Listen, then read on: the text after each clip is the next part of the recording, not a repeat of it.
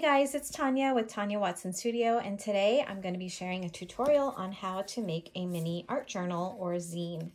This one I'm using to celebrate 30 days of gratitude this month. It's my birthday month, and I just want to make sure that I stay focused on gratitude.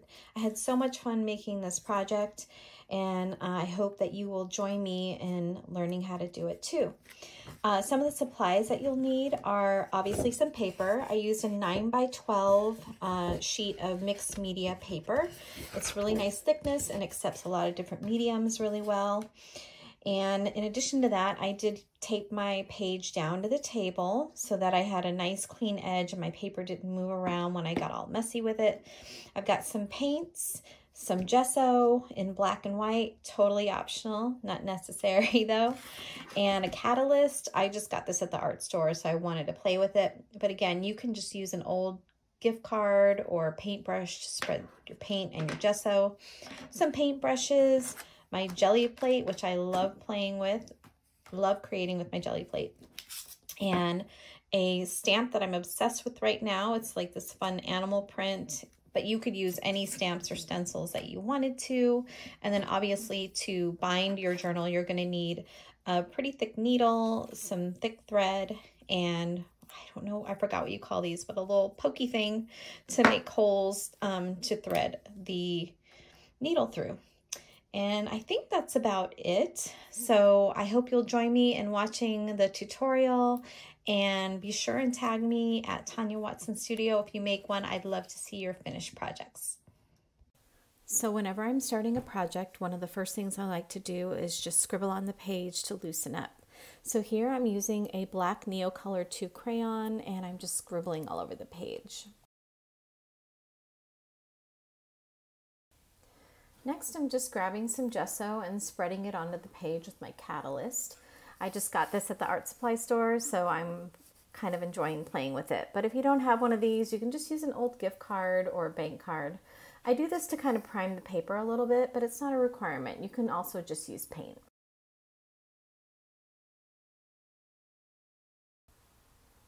Now I'm going to grab some black gesso and use my catalyst again to spread it on the paper. At this point, I'm not really worried about the composition because this page is going to get folded up, so it really won't matter what the composition is. I'm really just kind of having fun and spreading paint on the page. Really, you could use any color, but for my page, I just decided to keep it really simple and contrasting.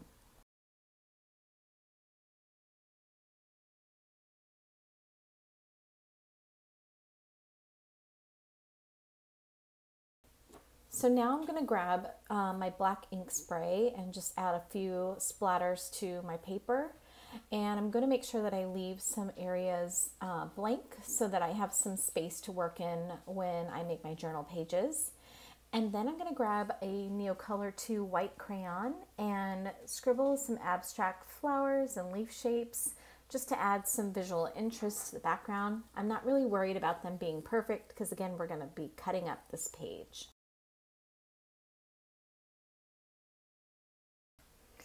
Now it's time for some stamps. Here I'm going to use one of my favorite stamps, which is this fun animal print.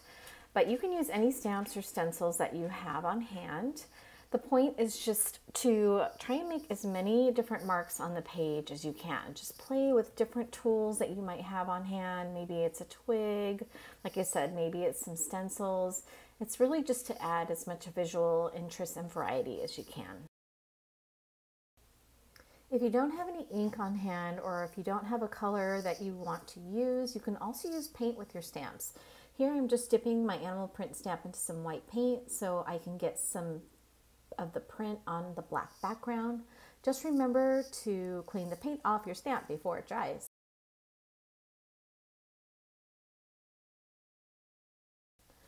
So my page is pretty covered up at this point, but I'm going to water down some of this white gesso that I have left over and add some splatters to my background because, I mean, who doesn't love splatters on the page? Okay, so I'm feeling like this page is looking pretty good. Later on, I did end up going back and adding some pink paint to this page because I thought it needed some color, but for now, I'm just going to work on the other side.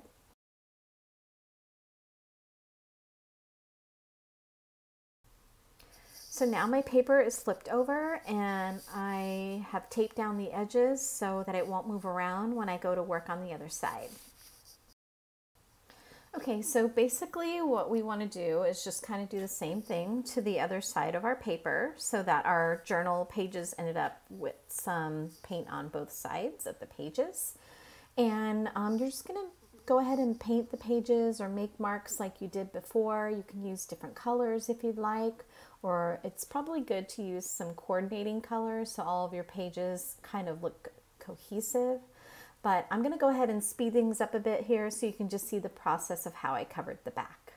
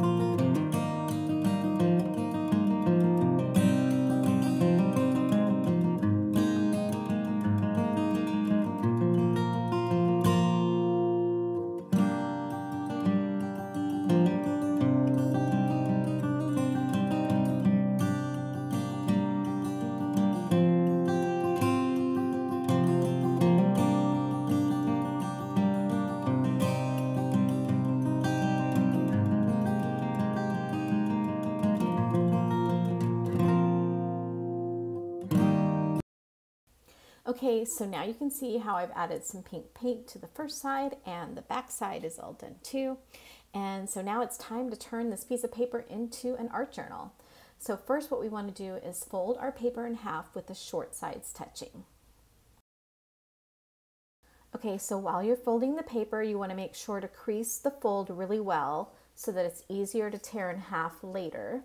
You can use a paper trimmer if you want to, but I like to just wing it.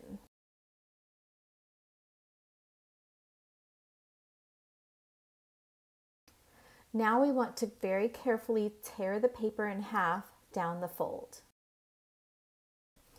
Now we want to grab one of our halves and fold it in half with the long sides touching. Then take the folded page and fold it on itself again, this time with the short sides touching. Be sure to really crease your folds each time. And then finally fold it one more time on itself with the short sides touching. And we want to repeat this for the other piece of paper that we tore as well. And this is going to mark our journal pages.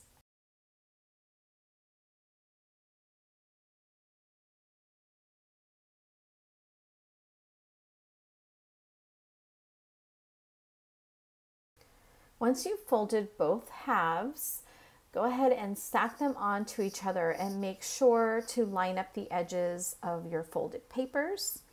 Then you're going to want to grab your awl to make 3 holes in the middle fold.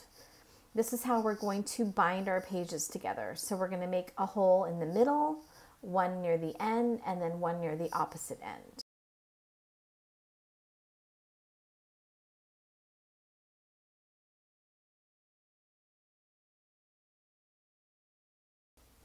Now it's time to bind our journal. So we're going to take our threaded needle and measure 4 times the width down the middle of our journal to figure out how much string we need.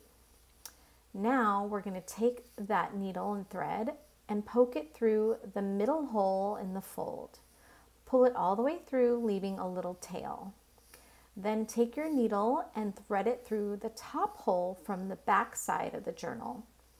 Pull the needle all the way through and skip the middle hole and then thread the needle again through the bottom hole and pull it out through the back. Finally, take the needle and put it back through the middle hole.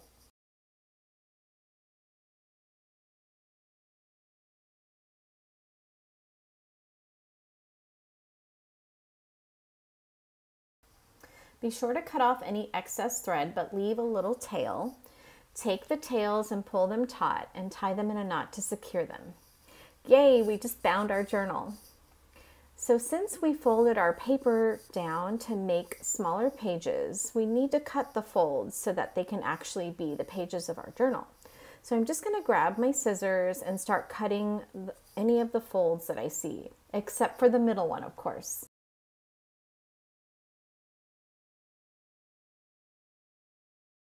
So you're just going to keep continuing to find the folds and cut through them. I'm going to go ahead and speed up this process so that I don't bore you, but you just want to go through, flip through the pages and look for any folds and cut through them. And don't forget, don't cut through the middle.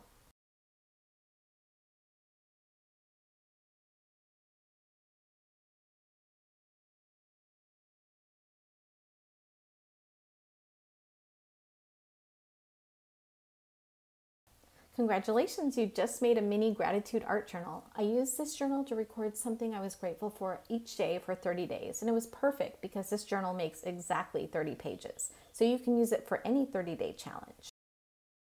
Here's a quick flip through of our finished journal. I hope you enjoyed watching this video, and I hope you try this project for yourself. Till next time, happy journaling!